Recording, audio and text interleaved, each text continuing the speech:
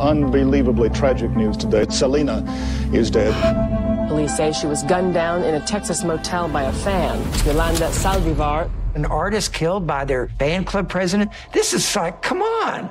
This doesn't happen. Family members say Saldívar was embezzling money from the fan club and that Selena was shot while trying to fire the woman. Yolanda Saldívar killed Selena intentionally and knowingly. What the public's been told isn't exactly what happened in reality. All these years, Yolanda saying the same thing. I didn't mean to do it. It was an accident.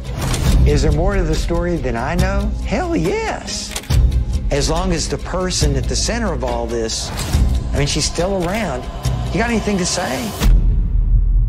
After so many years, I think it's time to set the story straight.